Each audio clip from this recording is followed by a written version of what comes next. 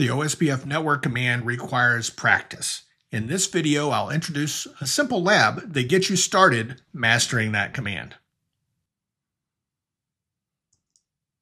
As always, my videos here mirror up to the outline of the books. So we're talking Volume 1, Part 6, Chapter 22, one of the OSPF chapters in this case. So when you use a config lab, you can do it any old time. You can repeat them as needed. I encourage you to explore beyond what the lab says to do. This lab is called OSPF Network Config 1, emphasis on network. That's a reference to the network command in router config mode. And there's a direct link to the lab. You need the lab page. It's a page in my blog. In order to do the lab, you download the packet tracer file from there. So here's the deal. You can go to the blog page and ignore the rest of this video. You can read about the scenario and tasks to do at the top, download the packet tracer file, do the lab, check the answer and explanation on the blog page. That's been true for close to a decade now. But for this lab and some others, I've added an intro video that gives you the same kind of information you see in the top half of the blog page, give you a little richer view of what the lab asks you to do.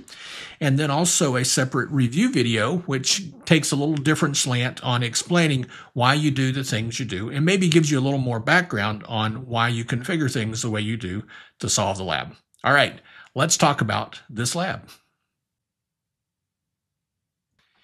First off, the network topology is two routers only with a WAN link between them.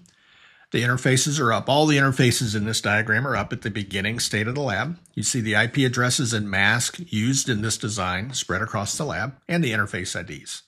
The matching configuration is IP addresses only with the interfaces no shutdown. All right, so we see the IP addresses configured around these two routers matching what you see up there in the diagram. That's pretty much it.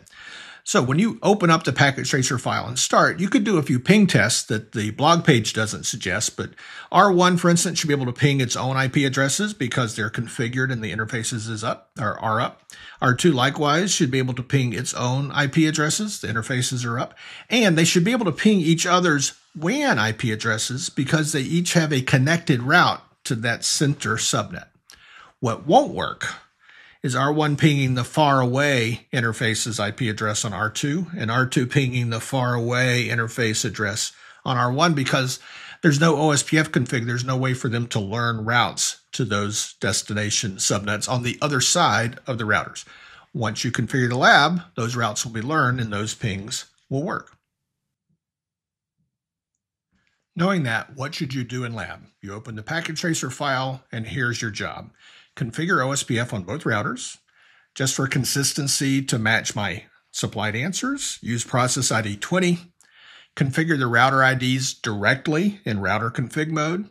Use only area 0, that is, it's a single area design with all subnets in area 0.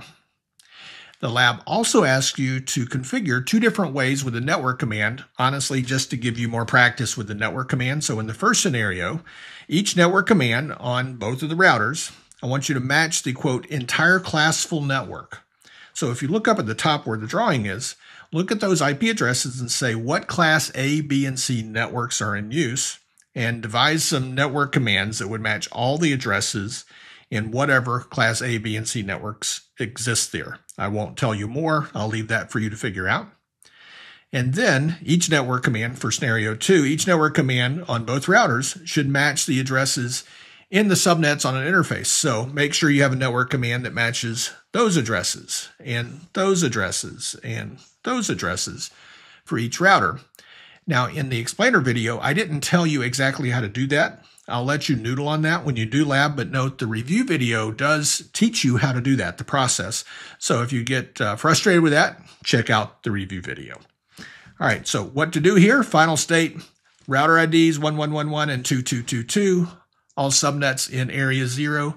There's your design. You can go forth to do the lab. There again is the direct link to the lab. Have fun in lab.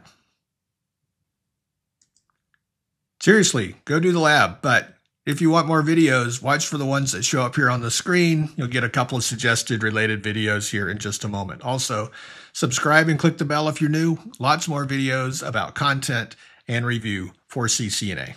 Thanks for hanging out.